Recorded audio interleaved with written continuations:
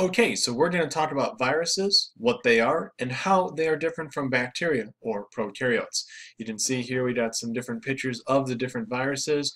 Obviously, a lot of different shapes, a lot of different structures.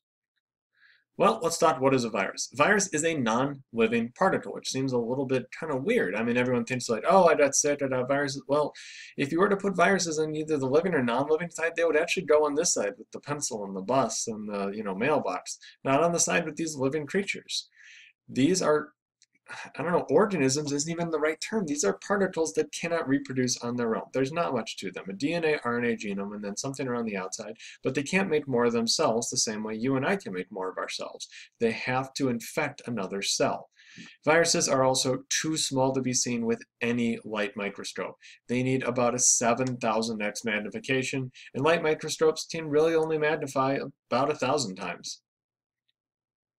Just to give you a little bit of idea about the size of viruses, I got this really great website from University of Utah. Link will be in the description, but you can kind of see where viruses compare to everything. So, we're going smaller than a grain of rice, smaller than an amoeba, smaller than a human egg, smaller than a sperm, smaller than a red blood cell, smaller than baker's yeast, smaller than an E. coli, smaller than your mitochondria. Hey, look at that. We finally have our first viruses, 220 nanometers. That is a billionth of a meter.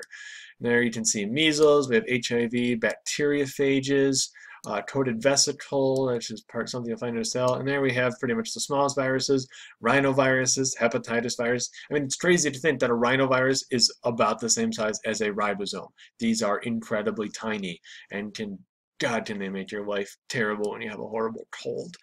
You're going down a little bit smaller, we're looking at individual atoms and stuff. We're not talking that small, but pretty darn small. So significantly smaller than lysosomes and E. coli, so even smaller than bacteria is where we find our viruses. Okay, so let's talk about the actual structure of a virus. There's really two parts to it. It's an RNA or DNA genome, and it's surrounded by a protein coat like a capsid. I like to think of it as like an M&M, even though I'm not actually a fan of M&Ms. There's really only two parts to an M&M. You got the candy shell, and then you got the chocolatey goodness on the inside. In this case right here, the RNA or the DNA genome, that's going to be the chocolatey goodness. That protein coat, that capsid, that is the candy shell. So the capsid is the candy shell, RNA or DNA genome, that's the chocolatey goodness. And all of them have that basic idea. Some of them have additional stuff, sort of the way you get, like peanut M&Ms or peanut butter M&Ms. But in reality, it's really just the same idea. RNA or DNA genome surrounded by some sort of protein coat. Here we can see influenza. There's the RNA or DNA genome surrounded by capsid, but it also has an envelope. Tobacco mosaic virus, TMV, the RNA or DNA genome surrounded by capsid. Even the really cool T4 bacteriophage, DNA or RNA surrounded by a protein coat. That's it, no other structures. And they come in many different shapes, as you can see all around here, whether in a helical pattern, or an enveloped one, you name it. Let's talk quickly about the bacteriophage. That is a virus that infects bacteria. I'm going to say that again because that's kind of bizarre. It's a virus that only infects bacteria. That's right, it's a germ that infects another germ. And it kind of looks like a Martian lander or something. Like it sits down, it squats down, and it injects the DNA inside the actual organism. Here's an actual standing electron microscope picture. They're very, very small, but they got that head, and then they've got sort of like a sheath there, and then they inject their DNA in.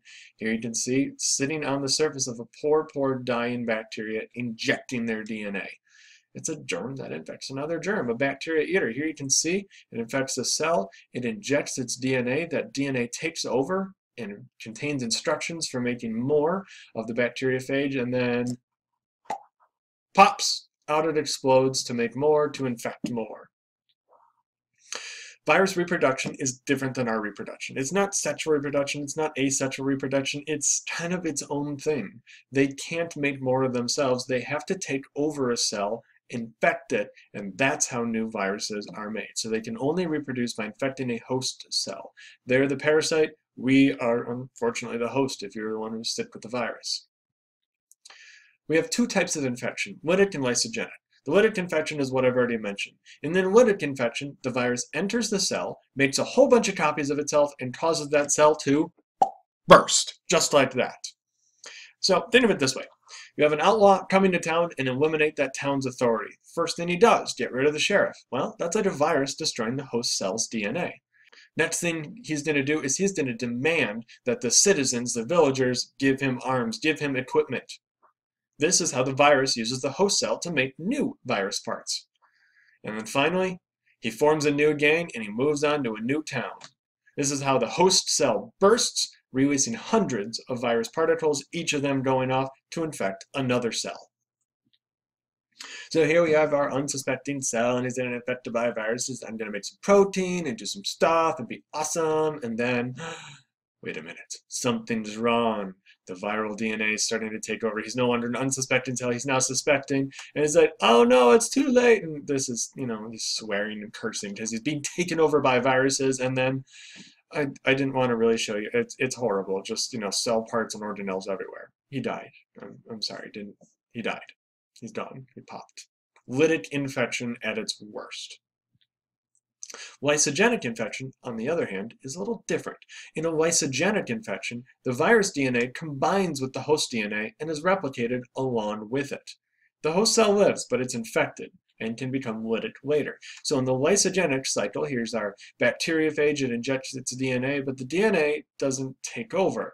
It just sits and waits. And it can become lytic later. This is something like a herpes simplex virus, like a cold sore.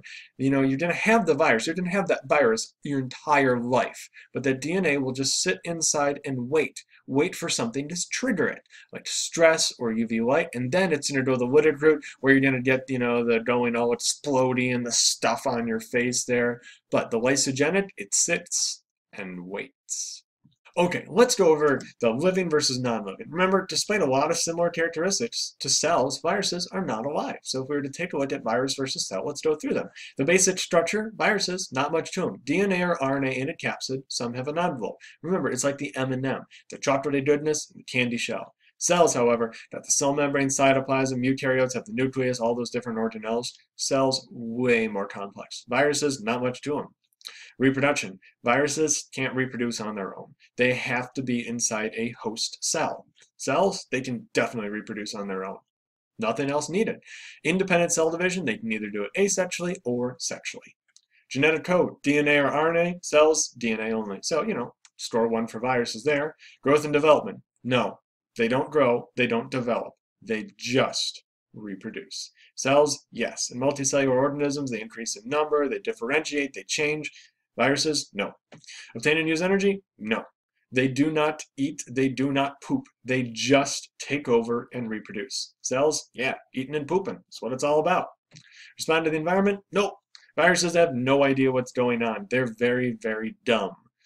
With that being said, you can also still get sick from them, even though they're dumb. They just don't have the capacity to respond. There's nothing there to respond.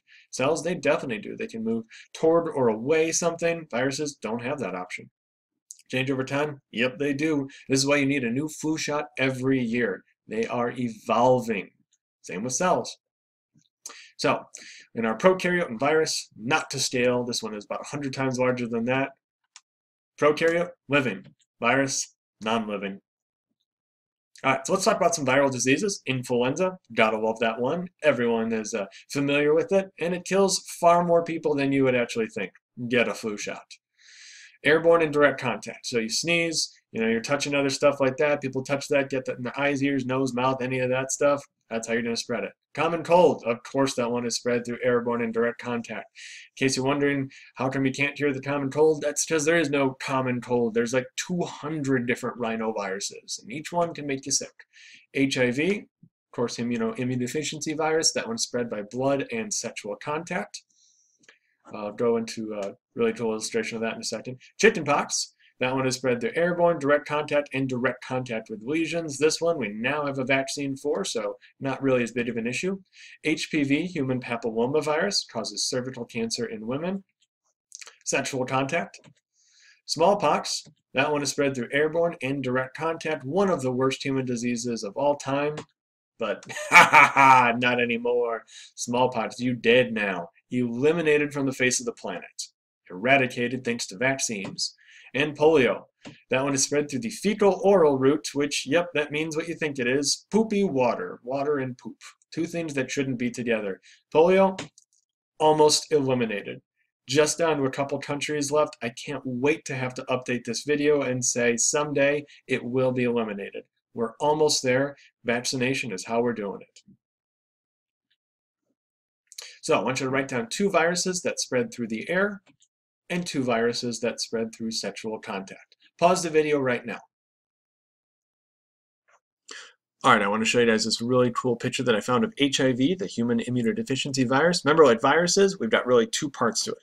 We've got this outside, the candy shell that caps it in sometimes an envelope, and then the inside, you've got the chocolatey goodness of the M&M, the RNA or DNA genome. Now, HIV is a retrovirus, which means it goes from RNA backwards to DNA, so it's an RNA genome in there. It's a little bit different than the normal structure there. Got this other little part right here where you can kind of see, got this 3D structure going on.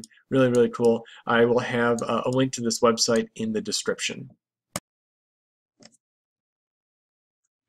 Just one last pun. Sir, I'm afraid you contracted one of the more literal strains of human rhinovirus. Of course, if it was a real rhinovirus, you'd have like boogers and snot coming out of his rhino nose.